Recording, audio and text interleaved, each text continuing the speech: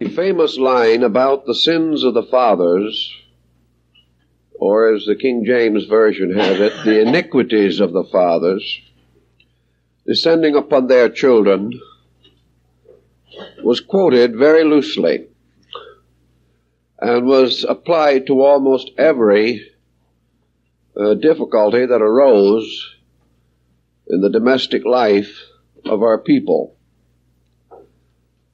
As time went on, I guess some folks read the verse more closely, and it has not been used quite so frequently. Because the verse ends with the words, presumably God speaking, of those that hate me, referring to God. Therefore, the verse essentially referred to those who religiously had turned from the true religion. But still the thought lingered, and we found a good many instances in which there seemed to be some validity behind this concept. In addition to the formal declarations of faith and the credos that have developed through time, there has been a religion that has gradually built up around what was rather poetically called the common experience of the neighborhood. Most persons' religions are based upon everyday happenings. If they have a more elaborate theology, they use these happenings to interpret this theology, so that in one way or another, we all live according to our own experiences of religious matters. And it has been our experience, supported by a certain amount of scientific backing, that the law of heredity actually operates, at least to a degree. I don't think we can accept, as in the last century, with an almost pious enthusiasm, the entire Mendelian concept.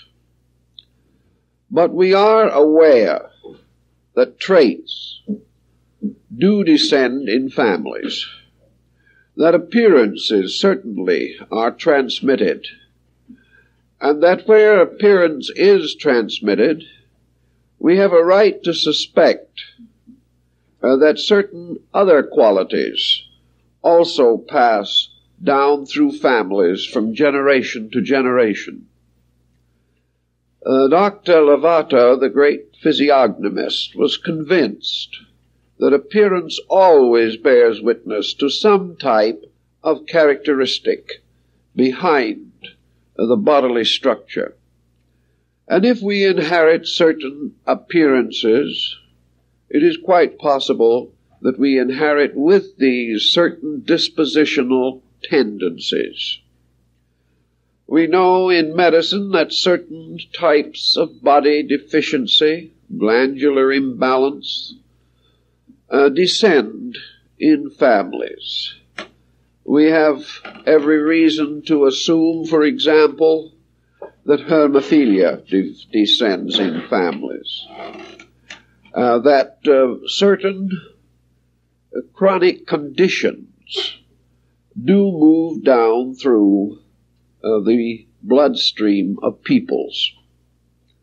Also in the larger world families, we observe certain racial predominances which seem to move in the bloodstreams of these collective groups.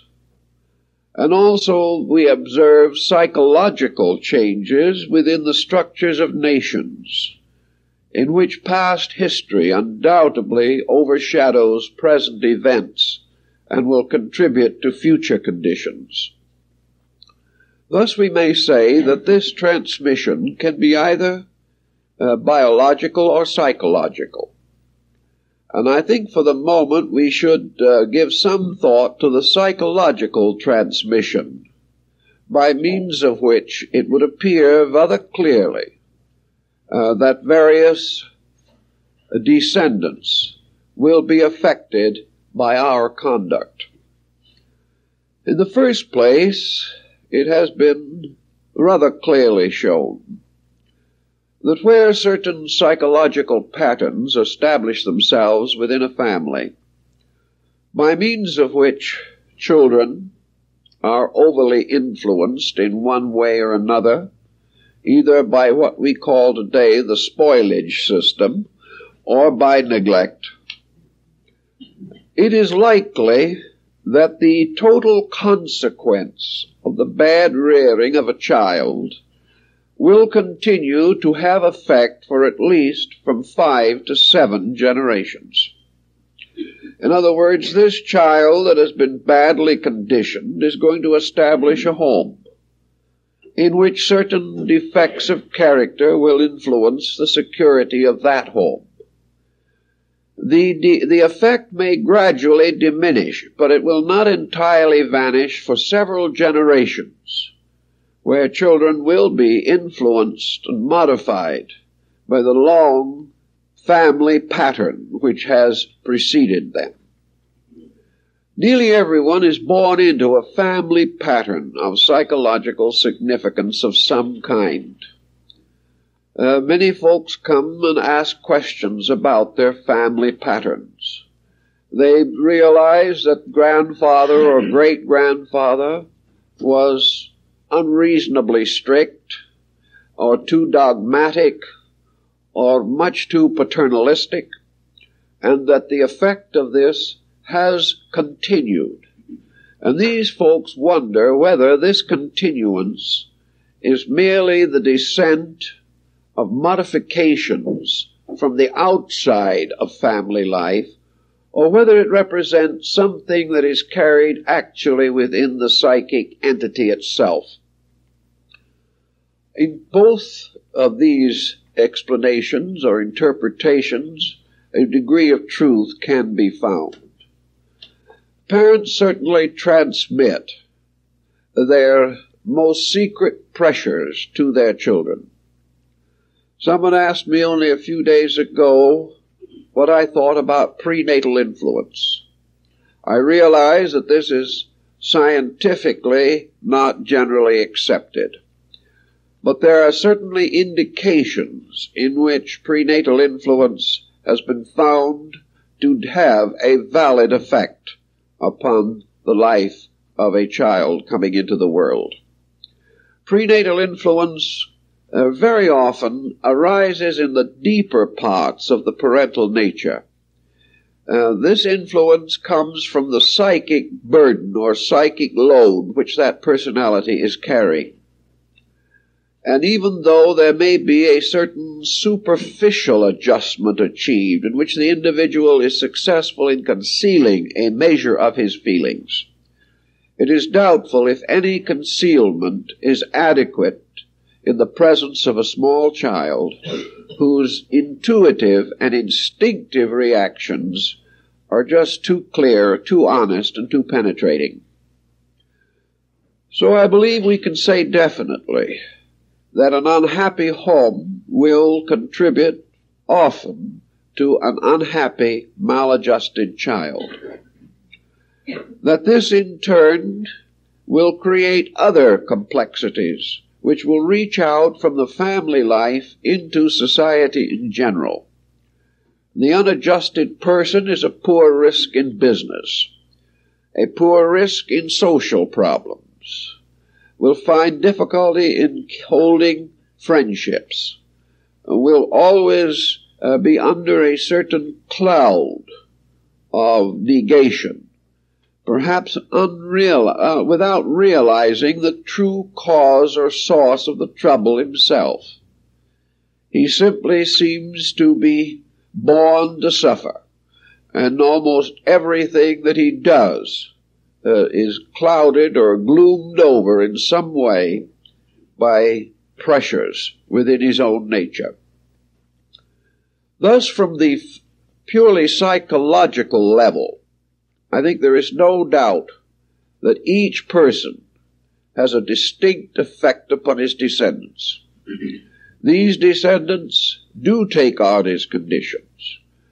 We find reference to this today in the findings of prominent educators. The public school system is reporting desperately upon the difficulty of handling children whose home life is not good. Most juvenile delinquency arises from improper home environment. This is not always the fault of the parent. Sometimes it is a misfortune of circumstances. Yet at the same time, the consequences do linger on long after their causes seem to have perished. The greatest investment that we can make in the preservation of our kind is the guarding of the life of the young.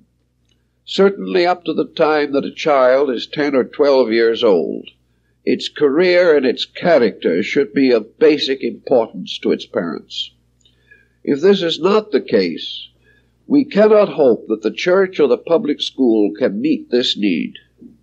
The neglected child is a very definite negative factor in the entire structure of human society. Also, children that are brought up to perpetuate the attitudes of their parents are very often victimized by this policy.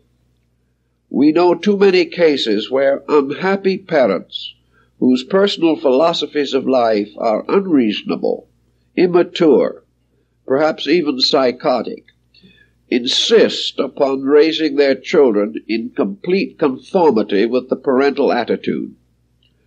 Thus, children are trained away from integrity. They are trained away from natural optimism. Many are trained away from religion. Most are trained away from idealism and toward a very negative kind of materialistic adjustment with society. The parent who is responsible for these unfortunate situations certainly must be regarded as being wrong.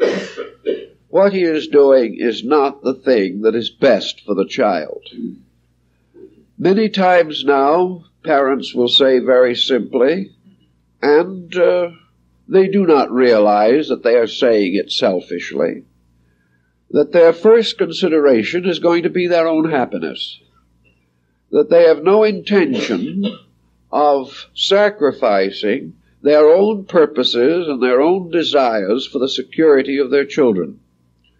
They go so far as to assume that such sacrifice is not necessary, that the child will grow up and adjust to the pleasures of the parent, that the parent wishes to do something rather eccentric, the child must drag along and come out of the situation the best they can.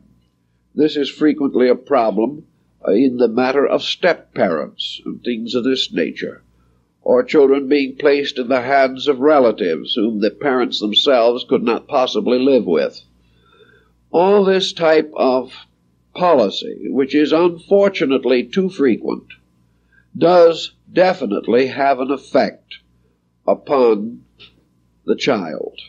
And the child does take on, to a degree, these pressures, and is very likely adversely affected by them. This is a rather simple psychological approach to the problem, but it is a reasonably valid one. There has been one major change in society, however, in the last 25 or 50 years, which has modified some of this problem. The old, tight family patterns have largely broken up. Family tradition is less important to the average person of today than it was in the last generation. Family allegiances are not as strong as they used to be, and the domination of individual members of a family not as common as it was 50 years ago. Thus, in the shaking loose of the family situation, with more and more families breaking with the older patterns and building their own ways of life. There has been some release from this very tight continuance of family policy. It used to be assumed that the children simply inherited whatever the problems of the family were. The child must hate as the parent hated, vote as the parent voted, must have the same denominational interest religiously, must become a gradual shadow of the parental purpose, and must become the hoped-for outlet for the parental ambitions. The individual who did not do too well himself invested his hope of success in his children, bestowing upon them all his own frustrations and all the pressures which he had been unable to solve himself. We went through a very pathetic period in which many first, second, or third generation immigrants to this country insisted that their children had to be rich, had to take on all of the success mechanism that had made up the American way of life. In this desperate effort, many children were placed at very serious disadvantage. This was true also in education and is true today. There is not enough thought as to what the young person is fitted for. The only thought is, how can this young person get rich as quickly as possible? We know that in every graduating class from our universities, there are misfits that will burden us for the next 50 years. These persons would have been very good in some area, but they really did not consider, nor did their families consider, what these children were really good for. The whole problem was how to get this child into the most lucrative possible profession. As a result, lucrative professions are overloaded, and many lines of activity which are very useful and necessary are generally neglected. The school psychologist working with parents and children comes upon this problem continuously. The aptitudes of the child are of very little interest to an ambitious parent. The child is not old enough to assert its own authorities, so that the twig is bent in almost any direction that parental interest goes, and the child has to live with this bend for the rest of his life. Occasionally you have rebellion, but not often enough, and a good deal of very bad psychological problem arises from this foolish failure to estimate the proper values of young people. So in all these ways, the attitudes of the parents certainly do descend upon the children. If these attitudes are good, the child is usually benefited thereby. If these attitudes are poor, the child suffers. It is only on comparatively rare occasions that we find parents deeply enough interested in the future of their children to really make the rearing of the young a science, a well thought through and carefully planned program. There is very little power at the present time to discipline children properly. The child becomes a nuisance and the parents abdicate in favor of the will of the young child. A young person discovering that he is able to run the whole family will almost inevitably do so, and gradually reach a condition in which he is impossible. Correction is becoming more rare, and we might say that in many instances parents not only fear for their children, but are afraid of them. This lack of basic strength in the parent certainly is also transmitted as a character defect upon young people. The problem as to whether children should be punished has always been a moot issue. There was a time when the child was overly punished, where it was simply the victim of parental neurosis. Isolated examples of this exist even now. But for the most part, the modern attitude is not to correct the child at all. And this is very bad.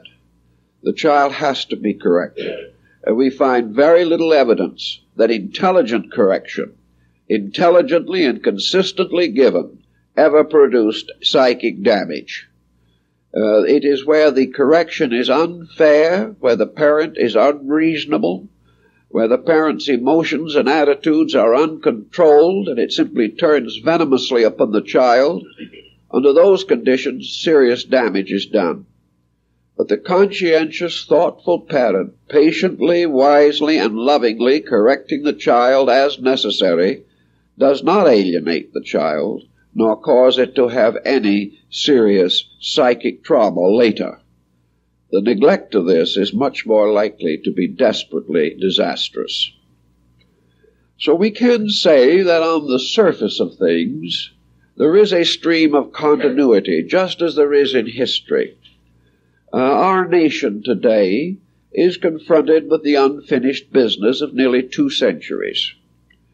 Each community is burdened with the various policies and practices that were established long ago. Each administration takes on certain embarrassments from previous administrations, and there must be a continuing policy based upon older policies. This descent of policy is noted as a factor in most national existences.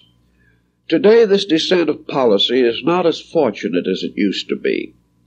Well, time moved rather slowly, where things changed but slightly from generation to generation. Broad rules, anciently established, seem to be effective. But today we are under such constant and continuous pressure that the need for contemporary planning becomes ever more obvious, and this is true also in families. It is useless for parents to try to bring up children as shadows of themselves. Times have changed, conditions have changed, and the child who is not given certain contemporary footings will certainly suffer from general disorientation. This is a further challenge to the parent, inasmuch as many parents have not established their own contemporary footings. They are living in generations that are gone. Their focal point of attention is 10, 20, 30 years back, and therefore they are not well adjusted.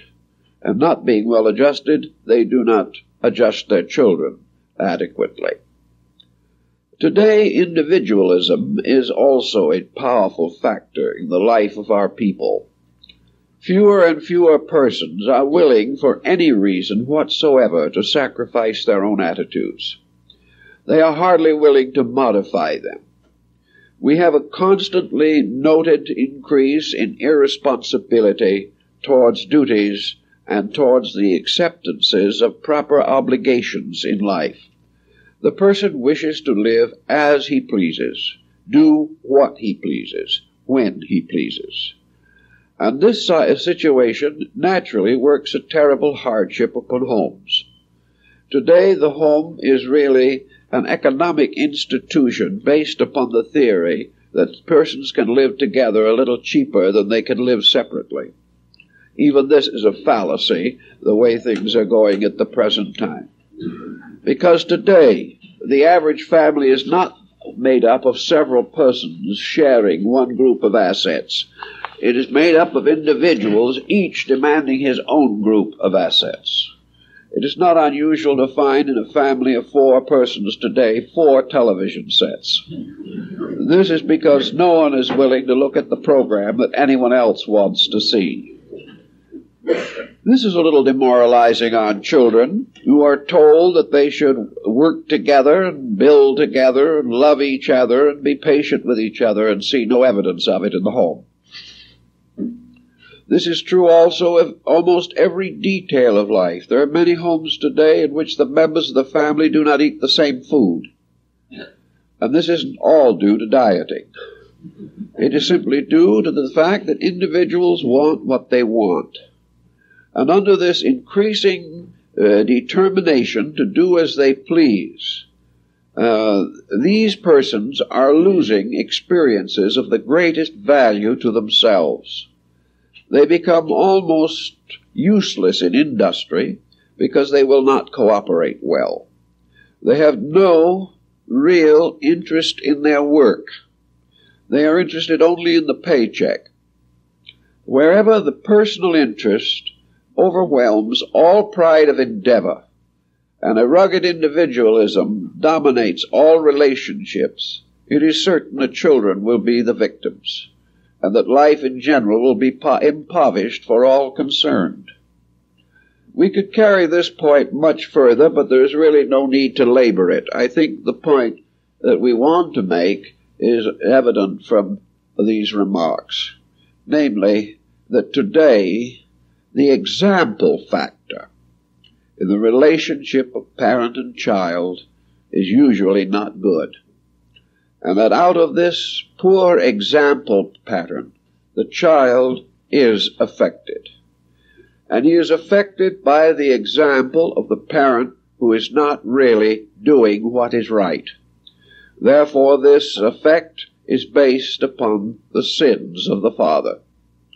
It is based upon the sins of the parent group.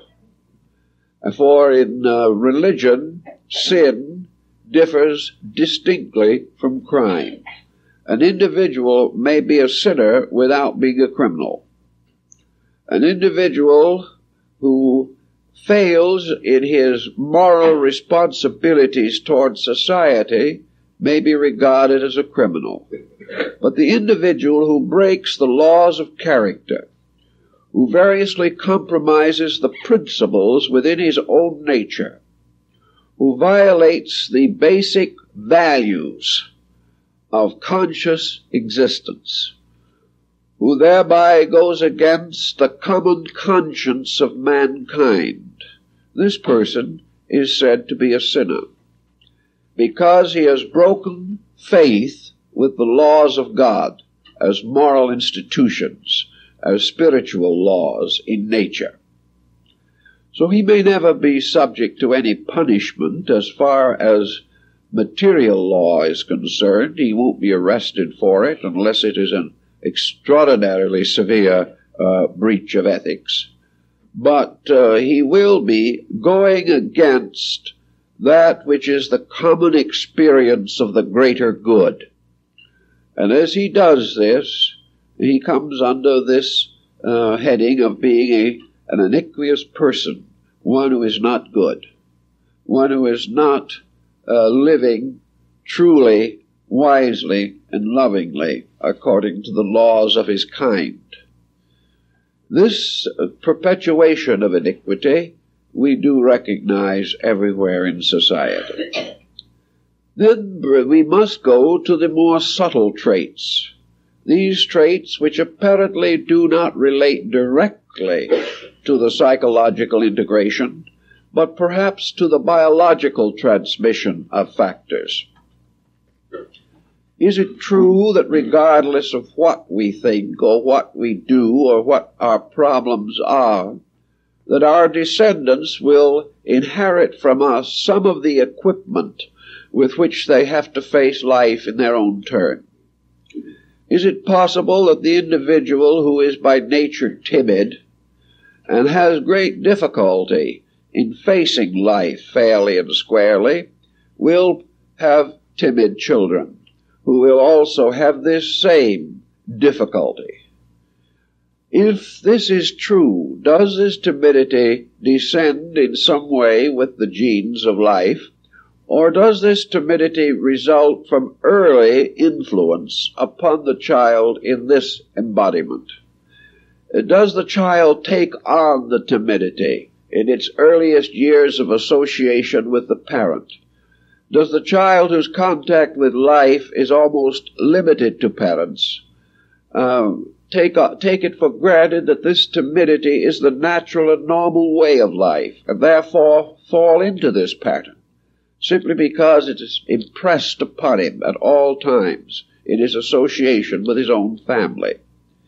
If this timidity becomes a powerful factor in his consciousness. It will begin to express itself when he goes to school, where he finds himself unable to hold up his end in a discussion or a dispute, or even a good old back fence fight.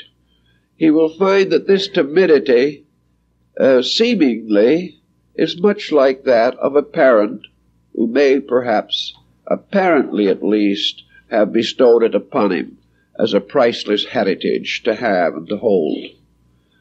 Actually, I believe we are forced to assume that to a degree these traits do descend within the person.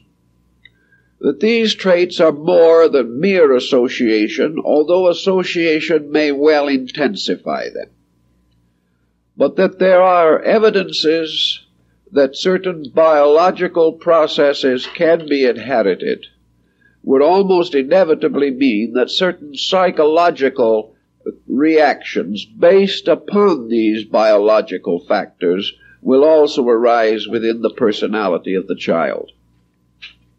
I think we can find out definitely that dissipation in a family will affect the probabilities of healthy descendants, that various circumstances, either due to poor character or due to critical and dangerous situations like war, pestilence, and other natural disasters, may affect children, even though the child is not born for a number of years after the events occur. So all in all, we could add together both the environmental and the internal factors and say that the child is influenced. We also have a tendency, as we go along in life, to build up resentments against parents who have in various ways added some burden to the pressure of living for us. We look back upon misfortunes of childhood and find it a little difficult to clear these images within our own consciousness. There are a great many persons who live through life with strong family resentments, and these resentments seem so severe and unreasonable and injustice that it is hard to forgive them. So there is a great deal of bitterness as the result of the remembering of these unfortunate occurrences.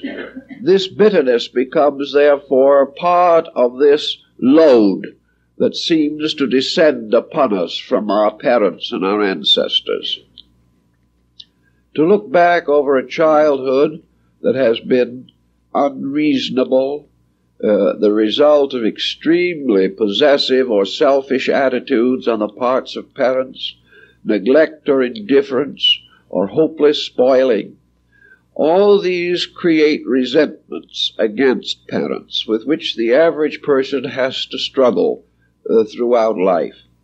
Even where a generally kindly attitude covers these resentments with a surfacing of acceptances, the pressures may continue underneath, and a great deal of psychological pressure can be traced to these sources.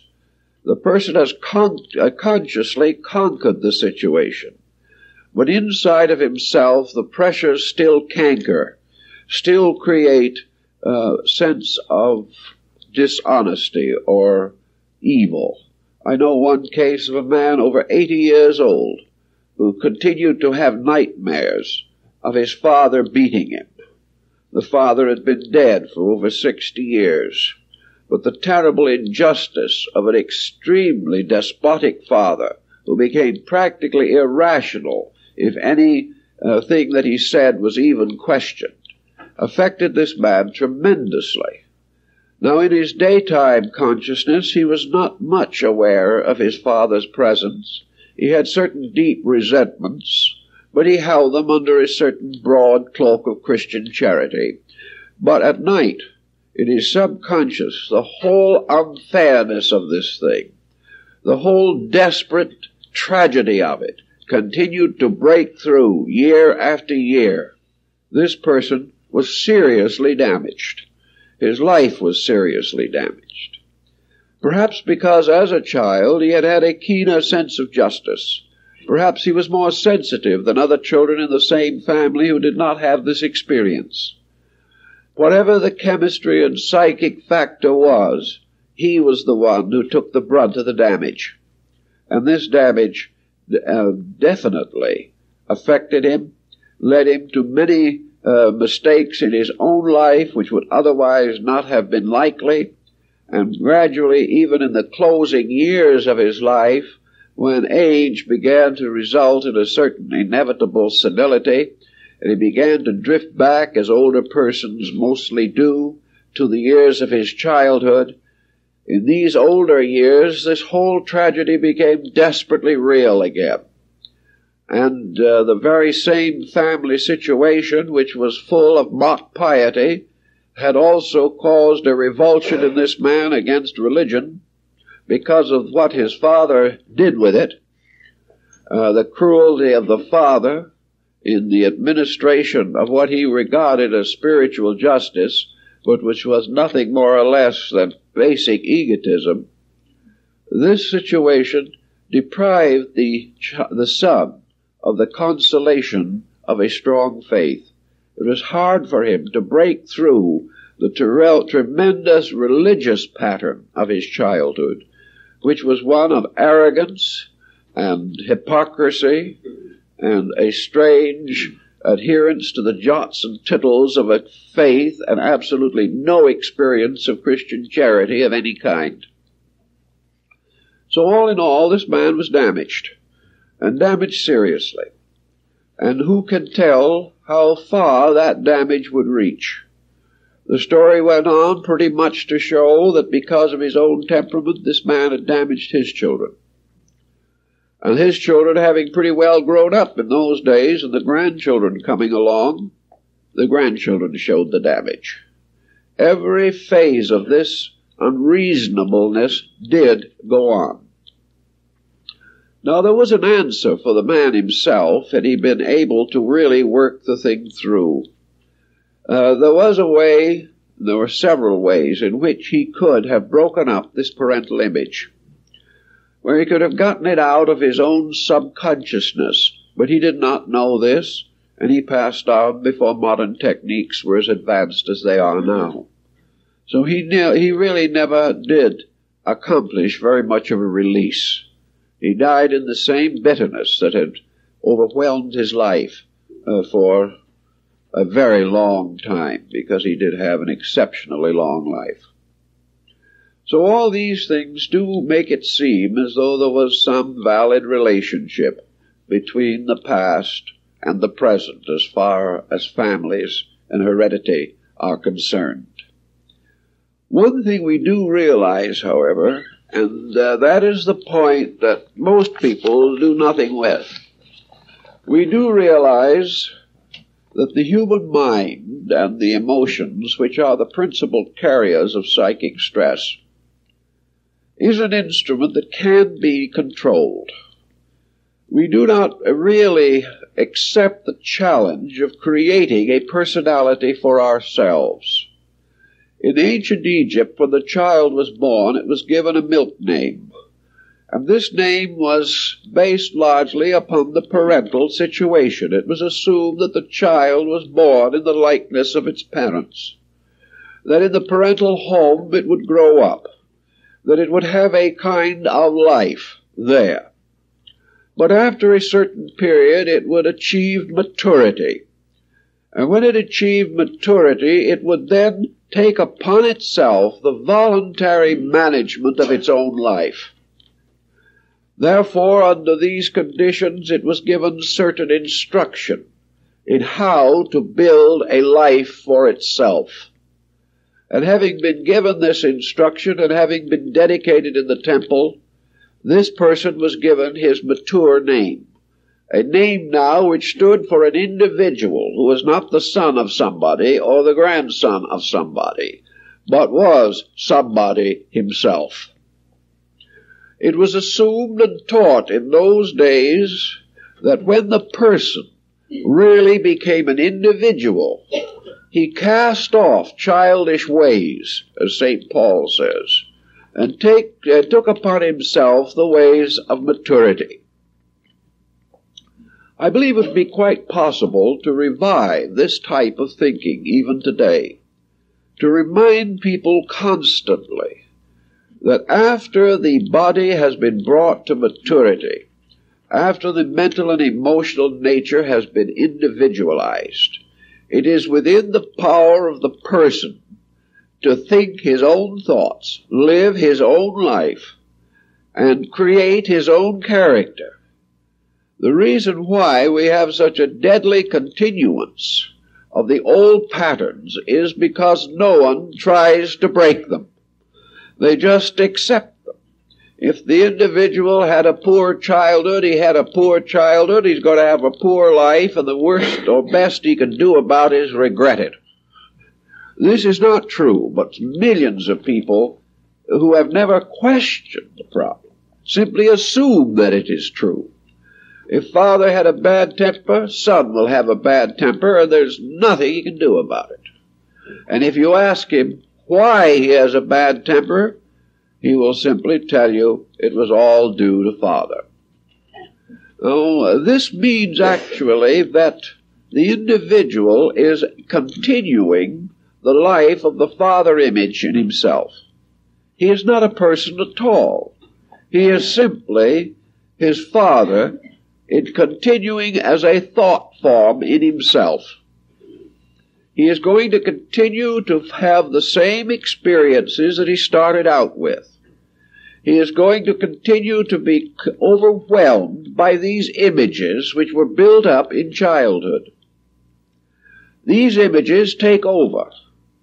And lots of folks insist that these images have to take over, that there is really no way of preventing them from taking over. Here I believe we have a common social fault that is contributing to our private trouble, and that is the continuing pressure against individualism in our society. There is almost nothing today to lure the person to be an individual. His fashions are set by persons he never knows. His job is one in which he is trained. He is not trained to think. He is trained to do what he's told. If he is trained to think at all, it is within the area of a specialization. He is not rewarded in any way for being himself. He is not encouraged to create a character, only to perpetuate the prevailing policies. He no longer goes out with an axe into the wilderness and hews a way of life. As a result, he is no longer resourceful. The strength of his own character diminishes to the degree that the strength of society increases and supports him. This is one of the economic problems of our day. The idea that the individual must be carried through practically every phase of life. Well, of course, the other side of this is quite obvious likewise. Namely, that our life has become so complicated that it is very difficult for the individual to be adequate on all levels. We realize more and more that the person is the victim of a social situation, and therefore that this social situation must protect him, must sustain him, must support him, and must provide him with practically every instrument of his own thinking and feeling. So today, regardless of the cause, the fact remains that the average person does not have any real inducements to be a person, to change his personal nature. Occasionally, the boss will call someone in and say, "Look, Joe, you're a good man, but you've got a terrible temper. If you don't do something about it, we're going to have to fire you." This sometimes forms a magnificent therapy. The individual discovers that his financial security is endangered. Then, and then only, he is inclined to do a little thinking about it. But under normal situations, there is no thoughtfulness upon the changing of self. We are surrounded by constant inducements to gratify every appetite and instinct of our natures. there is very little inducement to grow, to be individuals. Now, the only way in which you can really outgrow a parental image is to have one of your own to put in its place. If you are a strong person, you can gradually transform or transmute the center of rulership so that you are no longer ruled by an ancestral ghost, but are ruled by yourself, taking over the administration of your own personal affairs. You no longer need to use the parental factor as an excuse for failure, as an exonerating factor of some kind.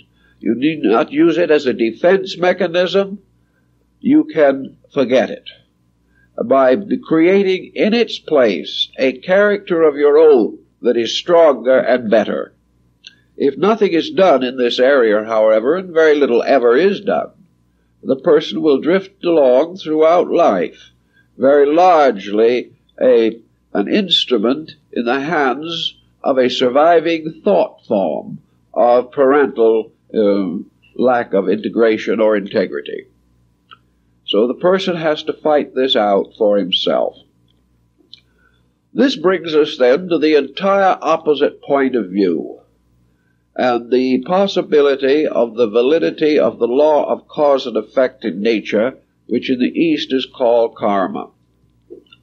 There is also a branch of yoga in India called karma yoga, and that is the art of divine union through the payment of debt. In other words, karma is not simply a continuous suffering. It is a motion toward the discovery and experience of reality through the paying of debt, through the acceptance of responsibility for the consequences of personal character. Now, how would the law of karma work into this involved pattern of heredity as we see it today? Is it a valid or more valid answer than heredity? Actually, it must be if we have a universe in which there is any integrity. It is absolutely impossible to assume with justice that the sins of the fathers actually can make a good life reasonably impossible for the descendant. That the individual must inevitably be the victim of biology or psychology which has descended upon him as an irresistible factor. The only possible way in which the universe is just or can be just is that each person in some way must be responsible for what happens to him and must have the ability to make any change necessary for the restoration of his own integrity. At all times, the person must be in control of his own destiny, whether he knows it or not, whether he does anything about it or not. He must have this power of control. We have no evidence that he does not have such a power of control. We have considerable evidence that even the most unhappy and miserably maladjusted individual has recovered under certain conditions. We find the constructive effect of religion upon his life. We find many forces and conditions arising which prove that man can change. Alcoholics Anonymous has helped alcoholics to change when almost every other factor appeared to be impossible. So man, under a sufficient pressure of his own need, can change. He can wipe out the past if he wants to badly enough. Most persons not only do not want to, but do not realize that they can. Karma assumes, of course, that each individual has to be in a place that he has earned for himself. That in some way the problems that he faces are his own problems, and not essentially the problems of other people. That he may be helped through proper relationships with others is certainly true. That he can be apparently injured by such relationships is also true as far as we are able to tell. The law of karma, therefore, cannot operate successfully upon the concept of a one-life existence for man. The law of karma has to be a continuing process through life, not only through physical life as we know it, but through a vast pageantry of unfolding potential within man.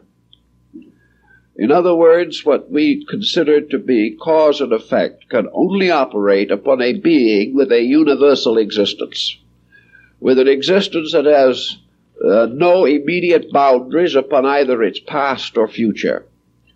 That this existence has to have had a long prehistory prior to its appearance here, and that it will have a long subsequent post-history after what we call its appearance here.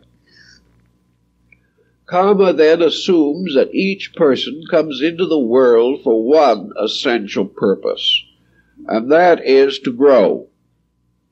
That growth is nature's design, and that growth for man is not merely the biological expansion of his nature or the psychological expansion of his culture. Growth for man is the unfolding or releasing of the infinite potential within himself, the potential by means of which it is conceivable and possible that every human being can be all things, that it is possible to assume that there is nothing necessary to man that is not available to him, that there is no state of growth or of unfoldment or of development which he can contemplate at all, which he cannot also attain. Thus, growth is the primary purpose. Growth for man is a constant conflict between the power of the internal, which is the archetype, or which is the source of true motion, and conflict with the external, which is for most part a one-life perspective. Therefore, we may say that the conflict in man is between the eternity of himself and the time-bound nature of himself. The individual who experiences something of his own eternity is liberated and released from a very large part of the pressure of immediacy. The individual who recognizes that down through the course of ages he has personally accumulated a great deal of unfinished business, and that this unfinished business must sometime be finished in order that his nature can be released from the pressures of his own mistakes. When the individual realizes this, he is then beginning to think in terms of karma.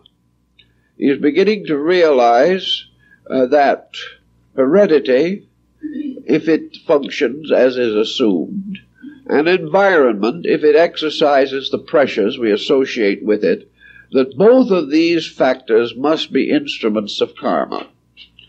Both of them must operate in a way by means of which they contribute something to the final emancipation of man from the limitation of his own mistakes. It is therefore quite conceivable, certainly in philosophy it is more reasonable, that when an individual arrives in this world and finds that he's in a rather uncongenial environment, that in some way this lack of congenialness is a factor in growth, that actually the individual is always able to control this situation within himself if he has the insight. The true evidence of that lies in the very same family situations that we have mentioned. We mentioned some of the horrible examples, but we must now point out the peculiar inconsistencies which also arise. For example, in the family of this elderly man I mentioned, who had these nightmares of his father up to the time of his death, he was one of a very large family. There were many children. None of the others had this experience. It was his unique experience to take on this condition in this way. All of them admitted that father was a despot. All of them admitted that he treated mother miserably. But each one took a different reaction from the same experience. One simply said, I left home as soon as I could and left the old fogey behind. They held no essential resentment. They considered father psychically and spiritually just as dead an issue as he was physically by that time. They felt that he had been unfair, but what were the reactions? One individual decided that there were certain advantages in being like father, because one thing that father did get was service. No one questioned him, no one doubted him, no one ever contradicted him. Father lived his life just exactly as he pleased, and this seemed very intriguing to some of the children. They thought it was a pretty good idea, basically. One of the others decided that the last thing in the world he would ever be was like father. He was totally disgusted with the old man.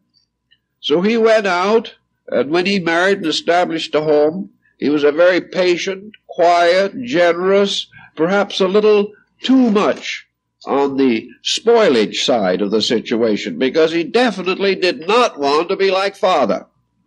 Here, two children growing in the same family, one found in father a very practical example with desirable possibilities, the other an impossible example to be avoided at all cost. Some paid no attention. You asked one of the boys, how did he get along with father? He says, well, I don't really remember. I don't think it was too good, but I never paid much attention to it. This is the way everyone reacted differently to this one man, whose influence, therefore, was largely modified by something else, something that the child had of itself. Now, the meek side of the child was traced to mother in some cases, for she was one of these very patient people. Perhaps the ones who were patient took on something from her.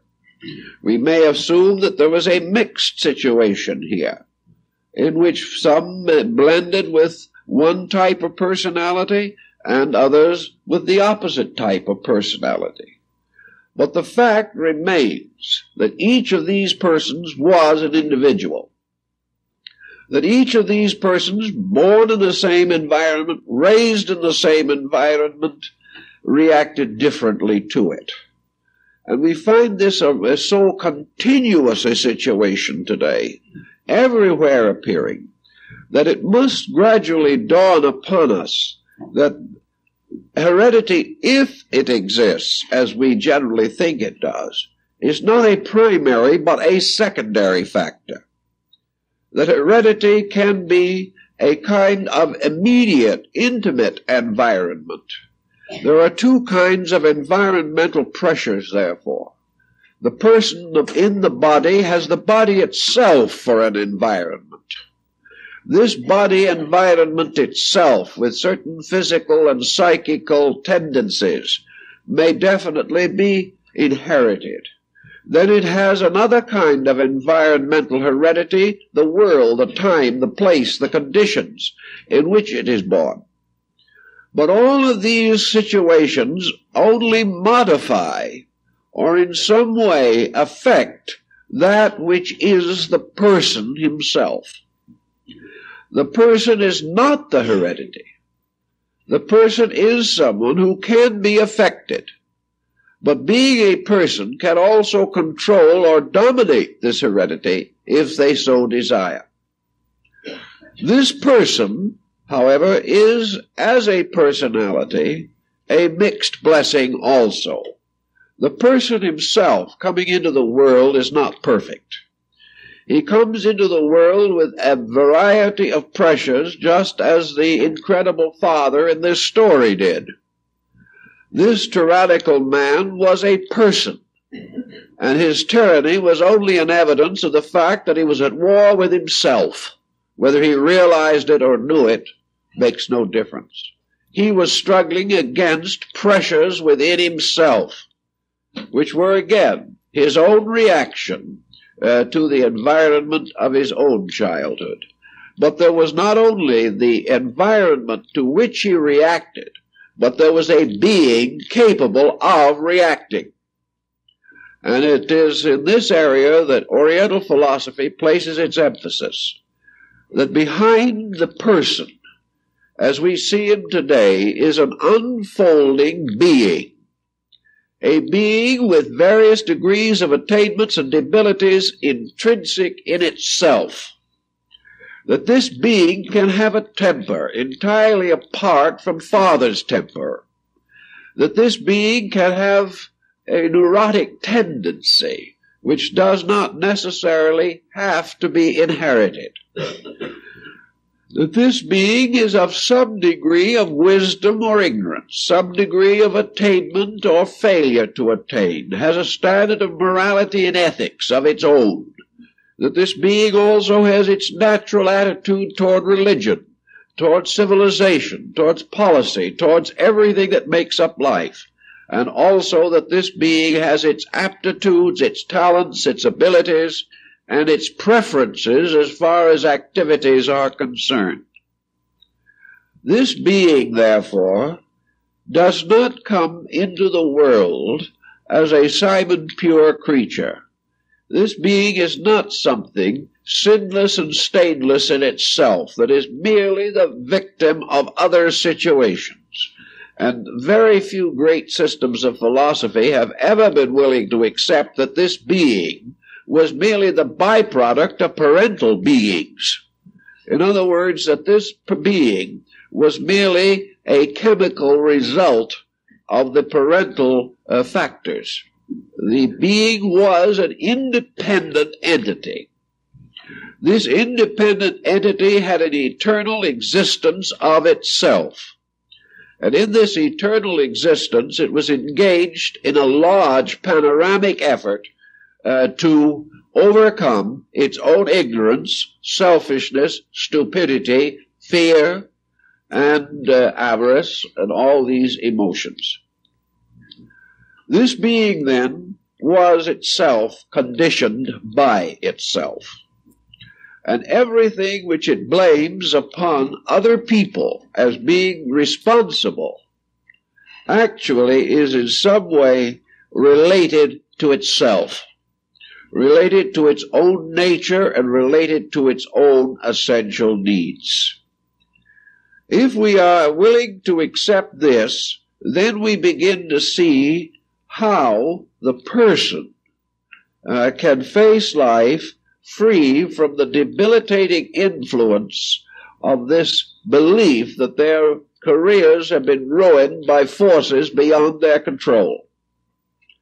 Before anyone can have a decent life, that individual must have the basic belief that he can create a decent life, that he has an inalienable right to do so, and that no circumstances out of the past or any other area can have any actual authority to destroy him unless he psychologically gives them this authority. Even then they cannot destroy him, but they can seem to hurt him, only because he gives them the right to do so.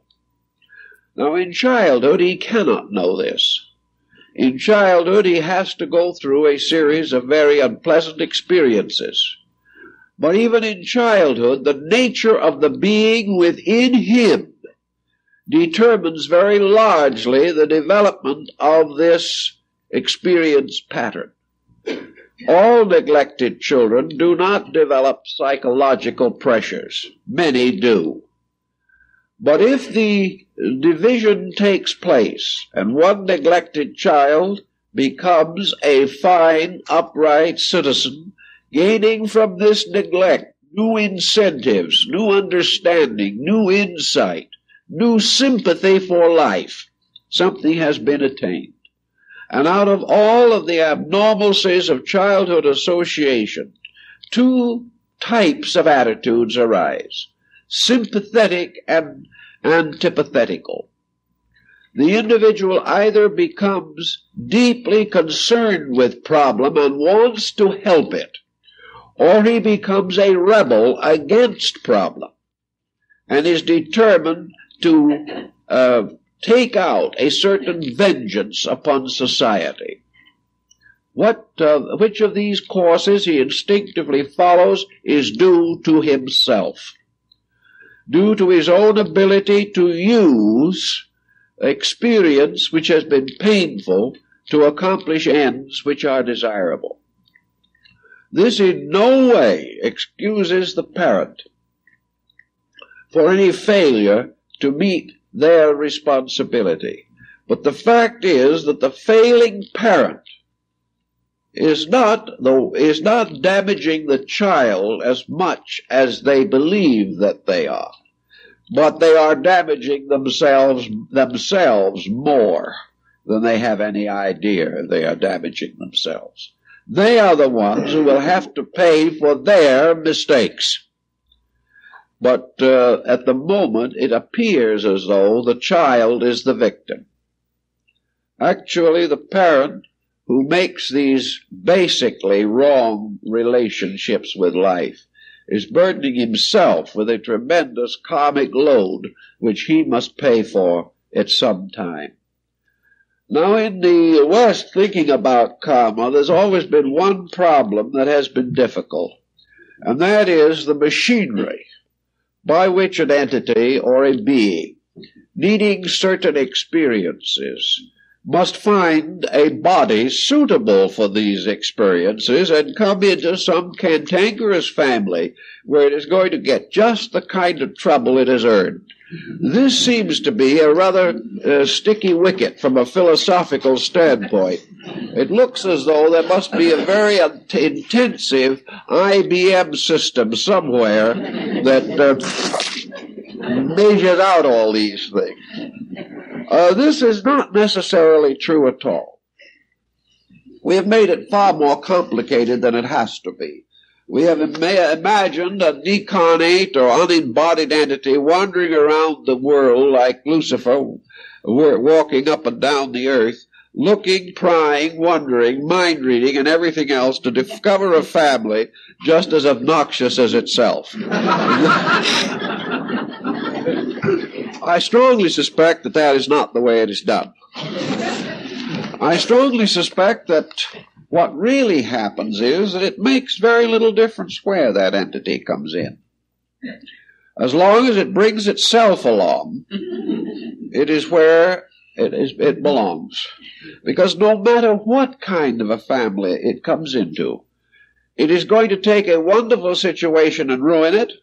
It is going to take a terrible situation and improve it, or it is going to leave the situations about as they are, if these situations are about as it is. You do not need to have a very highly specialized group of inevitables.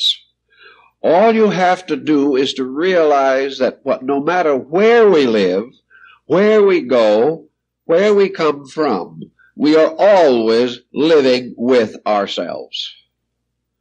We are living in the midst of a pattern by which we are going to interpret the good out of almost anything. We are going to interpret evil into many things, and where the whole world is going to look exactly as we expect it to look. If we were born in the golden age and were not fit for it, we would be just as miserable as we think we are now. This is one of the reasons why it is very difficult to figure out just exactly what an orthodox heaven would be like. Because it is almost certain that it would not please the majority of candidates. Each one is only pleased by the kind of things he wants. And we have no evidence that death changes this extreme individualism as far as this matter is concerned. We want what we want. It is only in the processes of constructive attainment that our individuality appears to be inadequate. So if the problem remained that the individual simply has to bring himself back, all that he really requires is the railroad train to ride in on. It doesn't make any difference what coach he is in. It doesn't make any difference who his fellow travelers are. And it does not make too much difference the route that he follows. The only thing is, wherever he goes and however he gets there, he is himself when he arrives. And being himself is about all that is necessary to make life difficult for him. If he is, therefore, born into this individuality, as most people feel that they are, he may later wonder why he landed in such a family, and at a certain stage of his thinking it is almost enough to make an atheist out of him. But if he gets past this dilemma and begins to examine himself carefully, as one man did whom I knew, he finally came up with the answer that seemed to be inadequate. He said, the more I think about it, the more I realize that I could not have been born into any other kind of a family. If I had been, I would have wrecked the family. The particular family that I was born into wrecked itself so that I didn't do very much additional damage. But however we want to think it through, the law of karma, or cause and effect applied to moral action, seems to indicate that by our own psychic integration, we can take over any situation and make it the instrument of immediate right destiny. We can arrange our affairs so that any situation in which we find ourselves is educational, whether we like it or not. We can take a pattern which might seem to be hopelessly inadequate and make it the basis of a glorious and wonderful existence. And we can ruin a beautiful life just as easily. So everything seems to come from the inside. We can take the body which we have received, which has its own impulses and its own physical instincts, and we impose ourselves upon it. The moment the person becomes master of the body, the hereditary factor of the body begins to diminish. The individual finally takes it over. His vibration takes over all of the scattered heredity vibrations that may exist. But if he never really takes it over, if he permits the body to take him over, if he lives almost entirely to gratify the body, then if his father was a gourmand, he will be a gourmand. If his father was an alcoholic, he will be an alcoholic. He may inherit some kind of subtle craving, some kind of subtle psychic pressure, but if the body is allowed to do it as it pleases, it will do what the bodies in that family have most frequently done, all the way down through history or time. And if we allow the body to rule, we are the product of the physical genealogy of our background and our family. But if we reach a point where we discover that the body is here to serve us, that it is a useful instrument, that we can control it, we can direct it, we can administer its various functions, then the body becomes ours. It becomes our place of abode. It's like inheriting the old family manse, which occurs every once in a while. You find one of these wonderful old houses, such as are rapidly disappearing from Bunker Hill at the present moment, and you go into one of them and you suddenly discover you have inherited it. It is one of your ancestors and it was left to you free and clear in the family will. Here you'll find ancient pictures, ancient dirt, too many coats of paint, a great deal of gingerbread. You will also find old heirlooms, rickety furniture, and perhaps a few really valuable old items hiding in there somewhere. Those precious antiques which were worth 60 cents 50 years ago and $500 today. But whatever you find, you can either move into that house and just live in it. You can gradually submerge your own attitudes toward it, or perhaps you never had any to submerge. So you can just simply continue the old process, dust the same old furniture. You can leave everything exactly as it was and just keep on living there. That's one attitude. If you do, you will gradually look more and more like the original owner, and will ultimately be laid away in the same way unless the freeway comes along and takes the house. That may be the only release you have. On the other hand, you can go into this house and you can decide to make it fit you. You can get rid of what you don't want. You can sell off what you don't need. You could even have a complete remodeling job done. And you can get it just the way you want it before the freeway takes it. It may take it anyway, but then again, all houses come and go. But you can move into this house and make it an example of you. If you like things simple, clean lines, you can achieve it. If you like certain colors, you can paint the house. You can take it and accept it as it is, or you can make it an expression of yourself. Same thing with your own body. Now, we may also assume that certain phases of mental attitudes or emotional pressures might be considered hereditary. You can move in on those exactly the same way. You can say, I have thoughts that I don't care for. I think they're a little mid-Victorian or a little ancient. Not quite old enough to be genuine antiques, however, and have classical significance. Therefore, if we don't like them, we can get rid of them. We can do anything we want to this person as long as what we try to do does not exceed the capacity of the being in us. If it is too great a change, we won't make it anyway, because all we can do is bring this house or this situation into harmony with our own essential nature. If something to us is unjust, we can change it. If it is beautiful, we can preserve it. If it needs repair, we can restore it. We can do what we will within our capacity, and gradually we emerge as self-embodiments. We emerge as persons. Now, why we don't often change too much from the appearance of the parental situation is socially understandable. If you study the so-called physical progress of man, you will find that he is making these incredible leaps into the future that sometimes dismay us a little. He seems to be growing up too fast for his own good and everyone else's.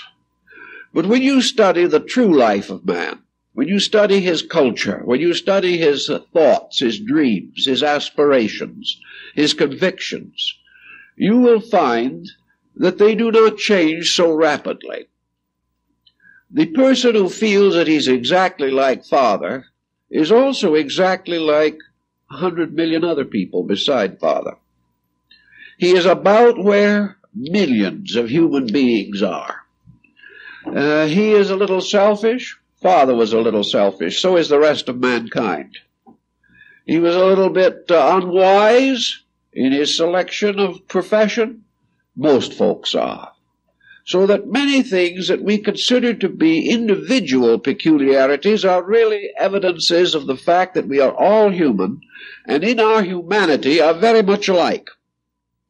That all of us have these struggles to go through. All of us have to make adjustments. All of us find something wrong with the world in which we live. Some of us try to do something about it. Others allow the world to overwhelm them. But there are vast groups of these people. Consequently, almost any situation in which we find ourselves, no matter where we are embodied, we are going to find many links of humanity between ourselves and our families, our parents, and our ancestors. We are going to have the same selfishness that hurt them, the same egotism that disabled their lives. We're going to have the same self-seeking which distinguished their careers. These are part of a common humanity. And as we are part of that humanity, we are fighting this in our own individual lives. We have vices in common, but virtues have to be individually attained. But others are trying this also. So everywhere, if we are growing, we are with one group. If we are failing to grow, we are with another group. But we are not totally isolated. No individual is completely different from all other people. To think so is sheer arrogance. It would naturally seem, therefore, that we are going to find that we are much like all those whom we know. We have much in common with our friends and families. And as our own individuality finally does take over, it doesn't mean that we suddenly find ourselves completely different from everyone we knew. We merely move into another level of their own insight. We begin to discover in them values that perhaps we did not see before. So the growth of the unfolding entity in us is so gradual, so generally obscured in the collective pattern of things, so similar to the processes which we associate with heredity and environment, that it is not easy to clearly differentiate it.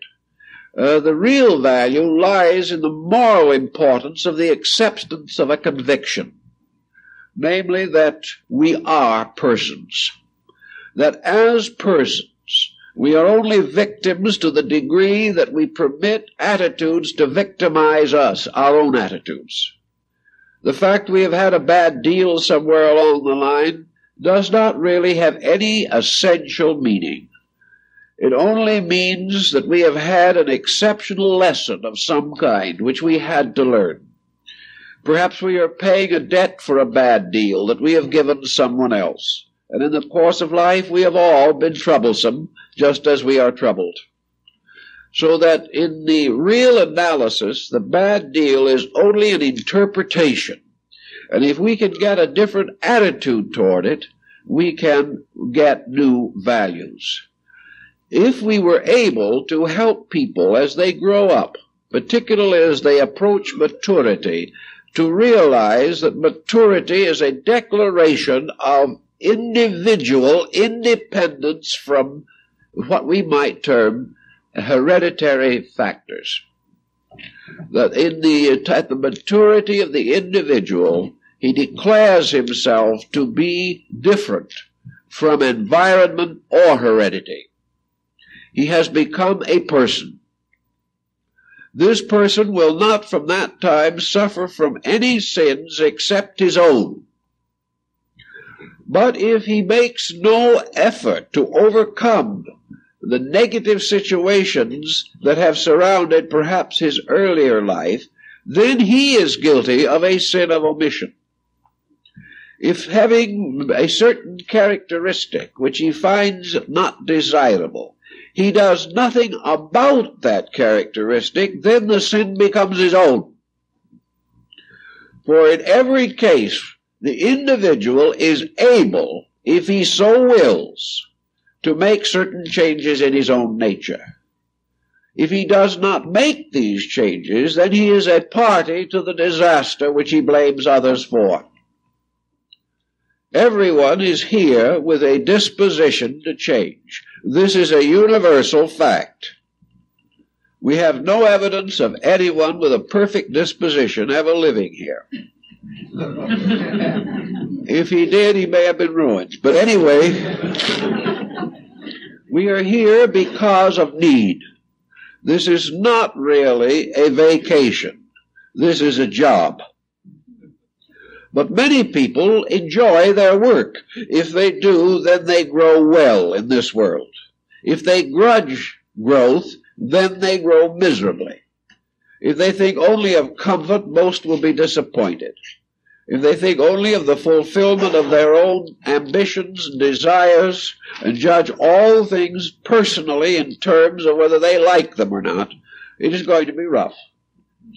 But if the individual admits that he is here because he is imperfect, that his imperfections of his own brought him here, and brought him into the only place that he can come when he comes here, into a life composed of the imperfections of others. That his parents are not perfect, but neither is he. Perhaps their delinquencies are a little glaring in some cases. But regardless of this, he is here, he has gotten in, he has made a tremendous effort and gone through a long and difficult training as a child growing up in order finally to reach a maturity that is going to be worth it. And if his childhood with all its miseries produces only a maturity with more miseries, we have come to a vicious end to the whole problem. It was tough to get here. It was a little difficult for the relatives also, by the way. And it is not easy to grow up in this world with summer complaint, whooping cough, measles, etc. Nor is it easy to struggle through the long years of schooling that we have to go through, or to dodge, if possible, the uncertainties of common culture and civilization, and finally, by brute force and awkwardness, to reach a point of independence, or individual self-expression, where everybody pats us on the shoulder. They don't give us a gold watch anymore. Those are too expensive. But anyway, we get some indication of family benevolence, and we start out, and maybe before we know what we're doing, we're married and start a family of our own. But when we reach this point of independence, which we have fought for, struggled for, suffered for, what do we do with it? We have now the right to think. Having the right, we are content not to exercise it. Having the right to be an individual, we prefer to drift with the crowd. Having a right to outgrow the failings or faults that seem to have descended to us, we are content to nurse them for the rest of our own lives. We do not take hold of life at the critical moment and suddenly make this life our own. We do not take hold of it, mold it, change it, modify it until it becomes a clear expression of a greater purpose in ourselves. Of course, if we do not do something of this kind, it simply means that we don't have within us as yet a sufficient maturity to impel this. If we do not have this maturity, then nature has to keep on pressing upon us need and emergency, problem, until finally the individual character reacts constructively. So I firmly believe myself that the heredity and environment, two phases of one external, are modifying factors. They provide us with the pressures necessary to cause a reaction within ourselves. An old Greek said that if he had a stone on which to brace the fulcrum, he could turn the earth over. Well, in a sense, the stone upon which the falcon can be braced is heredity environment. It is the thing that would make it possible for us to turn the stone of life over. But if we do nothing, then we simply drift in the common patterns. We allow biology to set in on us psychologically. We allow environment to move in until we become merely dead bodies floating on a sea that will drift wherever it will. If, however, we take hold of destiny, we shall then discover that we are beings, that we are selves, that we have inner character, and that this character can only be ascribed to one source, namely that we have had time to build it, that we have lived, that we have created, that we have done right and done wrong. We have made laws and broken them.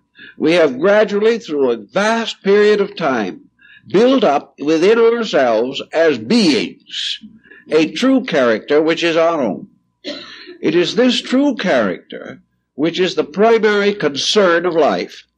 Our job is to advance this true character.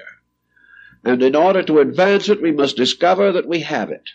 In order to know that we have it, we cannot analyze the character in itself. We can only analyze it as we would like to analyze God, by observing its consequences in action. We discover character only by discovering what character does in the changing of our personal life and personal destiny. But if we are able to accept the challenge of the maturity of a self within us, then I think if we want to think of heredity, we can say safely and honestly that the sins of the fathers do not descend upon us any longer. In fact, that perhaps they never really did. We didn't need the sins of the fathers in order to get into trouble. We had our own, and we were doing a magnificent job of increasing them. We do not need to look around somewhere and say, he's to blame. There are enough attributes and characteristics in each of us to account for practically every trouble we've got. But there are also within us these attributes that solve trouble. And out of this past, present, future pattern, out of heredity, environment, karma, and all these other elements which we can consider, comes the simple statement that we are alive now, that we are what we are now, and that by a direct effort of being now, we can improve now. We can achieve liberty from pressure now. We can forget old grievances now. And at any moment that we so desire, we can declare our emancipation from the tyranny of outside factors, bring our lives into harmony with our internal purposes, and live according to the convictions that we hold most dear. Only when we take this step do we become mature, do we become then free agents using bodies, using life, using experience for the gradual maturing of our own inner consciousness. As soon as we realize this, we are free from everything except ourselves. And from ourselves we can never be free. And the law of karma is not only a punishment for our misdeeds, but a constant building up of constructive factors, so that in the end, the efforts we have made to grow become the great and wonderful spiritual values which stand with us and support us through all the periods of time. And if we look at it that way, I think we can make something a little more interesting and valuable out of this problem of heredity and karma. Well, thank you very much, folks. I guess our time is up. I've got some other interesting announcements which I would like to call to your attention. This is an announcement of probabilities, not of certainties. In connection with the Siamese art now on display in our library, we hopefully expect a showing of color slides on Thailand and Cambodia on Sunday afternoon, May 26th at 2 p.m. in our auditorium. Miss Donna Matson, currently teaching at Laguna Beach, was in Siam on the occasion of the 2500th anniversary of the Parinirvana of the Buddha, and has agreed to show numerous slides of that ceremony and of Cambodia, and will narrate some of her experiences while traveling in these countries. Many groups in Los Angeles have had the pleasure of hearing Miss Matson already. We hope she will be with us next Sunday afternoon. According to unconfirmed rumor, she will be. So we will have further confirmation a little later, but become prepared for the probability that it might occur. We have a lecture number 48 on reincarnation and crime and the law of karma, and we think that some of that material will be of interest to you in connection with the morning lecture. We also have a nice group of the Little Peter Pauper handbooks on religion and Zen and things of that nature. And we will have a special lecture on Tuesday evening, May 28th, in our auditorium, a repeat lecture for a group, Planetary Influence in the Human Soul. This talk is being given for the Redondo Beach Church of Religious Science. As it was not reasonably possible for me to go to Redondo Beach at that time, the church decided to come up here. So they have buses and everything to get them here, and we'll have a meeting on May 28th, Tuesday evening, on that subject, and it is open to the public. The church, however, has had some expenses of its own in connection with it, so the donation for that lecture is set by the Church of Religious Science and not by us. The admission is $1.50. We also have in the lobby this morning and in the gift shop something we have almost given up hope of ever seeing again, and that is a group of good and useful second-hand books in our fields of thought, mysticism, philosophy, comparative religion, astrology, a number of scarce items, so that if you're looking for that kind of book, we hope you will visit the lobby and look at the books there, and also see more of them in the gift shop after the lecture. And we also have some very interesting new everyday cards and things of that nature in the gift shop. And in the library we have a number of valuable and interesting and delightful prints for those who are art lovers, which I hope you will visit. And also don't fail to take a look at the Siamese exhibit and prepare yourself for the probability of hearing more about it next Sunday afternoon. Our own subject for next Sunday morning, the familiar sea and the unknown ocean, which will be a further discovery of or discussion of the experience of Tao as perfect freedom. The story of Taoism is a story that has no end, because every phase of it is capable of infinite interpretation. Our subject next Sunday morning will deal with Taoism in Chinese philosophy as a philosophy of freedom. So we hope you will be with us at that time. Thank you very much.